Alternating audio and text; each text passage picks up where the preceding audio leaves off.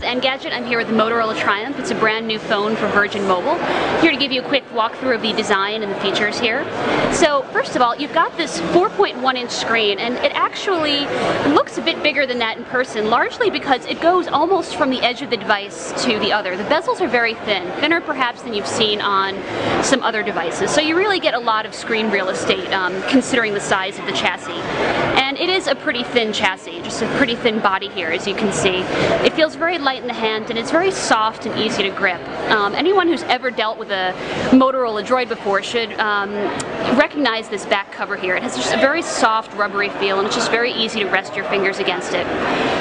This runs Android 2.2, and unlike a lot of other Motorola devices, this does not have Moto Blur on board. So while you will see a few widgets just built in there, it doesn't actually have Moto Blur. So it's fairly close to stock Android 2.2, just with widgets on top, but not necessarily a whole extra UI. So quick tour of the device here. You've got the usual set of haptic buttons. Here you've got HDMI out and micro USB.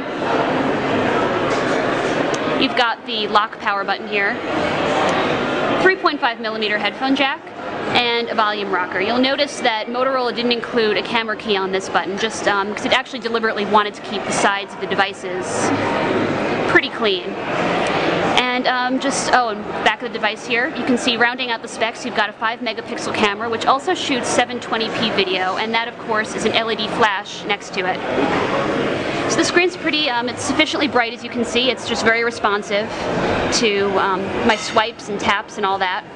So really, this is a phone it has fairly middle-of-the-road specs, and it's not for someone who wants the flagship device. For that, they're going to go for the Photon 4G, which was just announced today. So this is someone who just wants, a great, reliable Android phone, simple experience on the cheap, and we should know more about pricing and availability soon.